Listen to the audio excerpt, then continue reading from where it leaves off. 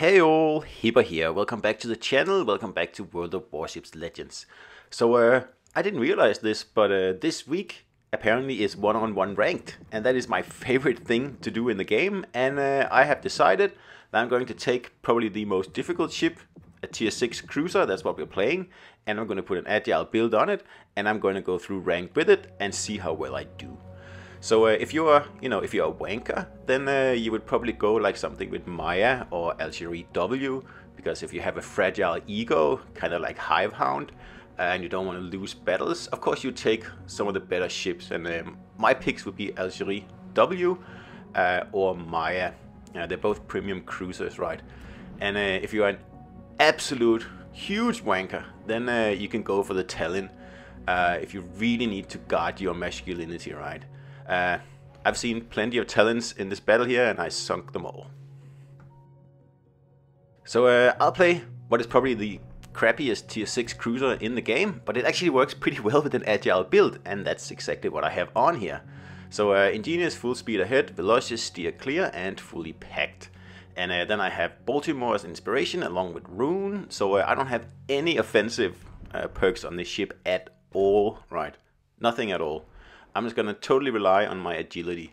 Sonar and repair party. It does have a very nice repair Cheshire, but you are going to need it because it's really soft skinned.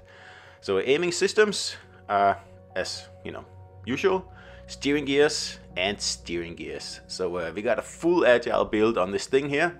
14.5 reload time and a maneuverability of 2-second rudder and almost 39 knots.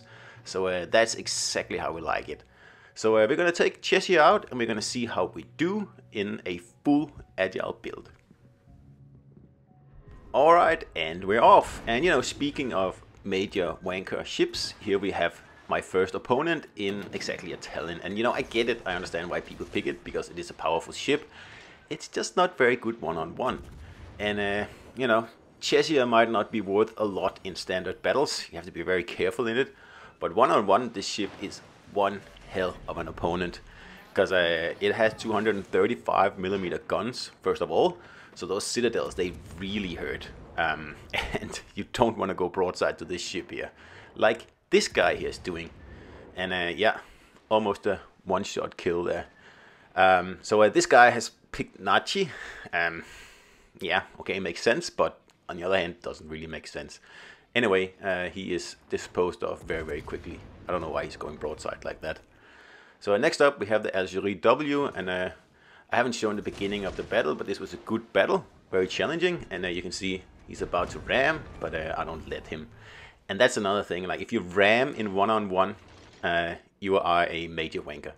So here we have GSD. I think I've played against him quite a few times in the past, but he's in the major wanker ship and he sinks. So here we have another Algerie, not the W version, so it doesn't have the reload boost, but yeah, still a good ship for this particular ranked here, but no luck. So here we have a guy in a Boise. Now I'm kind of playing this dude here because I've taken the cap and I've chased him to the corner. So no matter what happens in this battle here, I'm going to win, because there's no way he's going to sink me.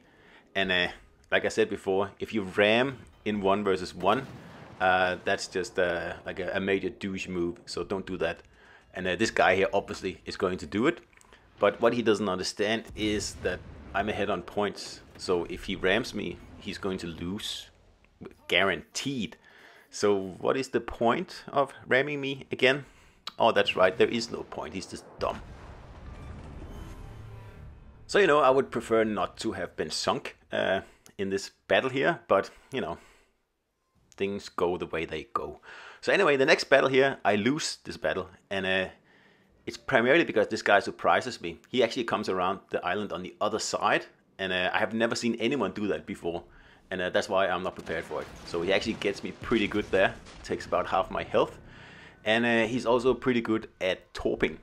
Now we do take about 99% of each other's health, and if my torps there were a little bit better, I would have nailed him right there, but it was really, really close. So we have to finish this with a torp duel, and these are the 1 versus 1s that I live for. So this guy here, like, awesome play. That was a really fun battle, and you can see like we are down to like luck. So next up, Helena, and I don't want to show this one because who picks a Helena for 1 versus 1? It doesn't have torpedoes. Like, that's just stupid. That's ridiculous. So here we have another York, and I'm thinking, oh, I'm done for here. You see, he's taken out my engine, so, you know, I rely completely on agility. And without an engine, that is, you know, kind of a problem.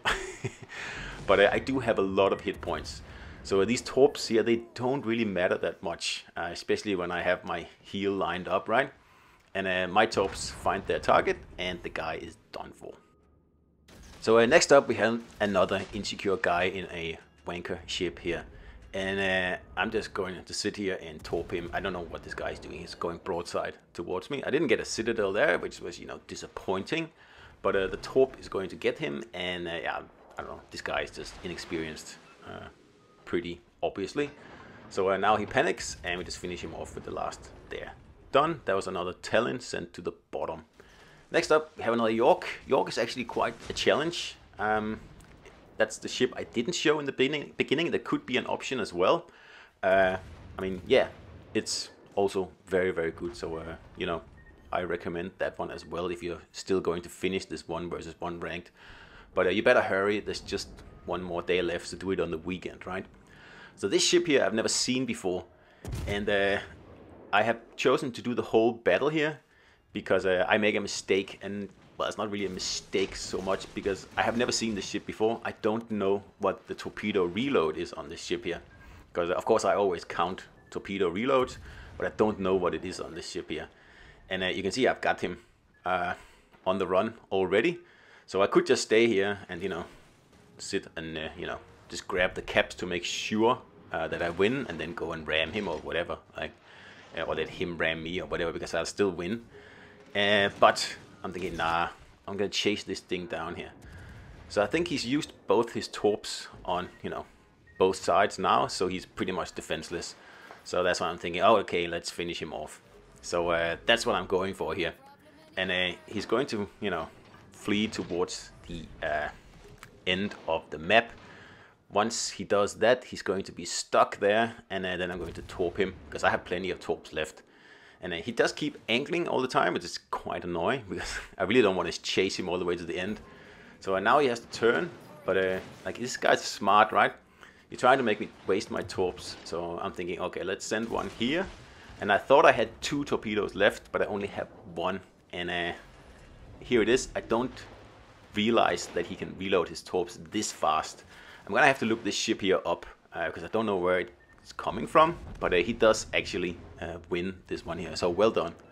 Anyway, on to the next one, another York, and this guy here, we just torp him. And my torps are out before his, so yeah, he sinks. So next up we have a München, and this is a ship we don't see too often out in standard battles, but I saw quite a few here in 1 versus 1 ranked, and it's pretty bad at that, so don't pick that ship. It was just, you know, yeah, a pushover every single time. So again, a York, and like I said, a challenging ship if you're not careful, because it has good guns, has good torps, and it's can be difficult to sink as well. But we did get that one. Another one of these weird Star Trek ships here, and torp duel. My torps are out first, so well, he dies. And another München here, and again, my torps are out first. Just need the coup de grace here to take him out. And I outturn his turrets with my Agile ship here. So now he's caught, and he's like, uh-oh, I'm going to lose this. And yes, you are. That's it. The end of you. So next up, we have another Helena. And again, this is just like the stupidest ship to pick in this battle here. It doesn't make any sense. And York, again, there's been a lot of Yorks here. And I mean, they are dangerous. They're like, you know, small hippers, and they are very good brawling ships. So you really have to line up your torp runs and save a torp, like I did here, to panic them, because now he knows, uh-oh, I'm done for, and I'm just gonna finish him off, and then I don't hit. So my secondaries do that. So another Maya, and just, you know, finishing this guy off again. And my torps are out first, so he sinks first, and I win. And another weird, crazy ship here that's pretty much useless, and he finds that out as well. So another one, and I don't understand what is it with this ship. It's not even very good, but a lot of people seem to have picked it, and lo and behold, another one. This one is a close one, but I am victorious yet again, or Cheshire is victorious, not me. Another München, and that brings me to the last battle in this ranked here.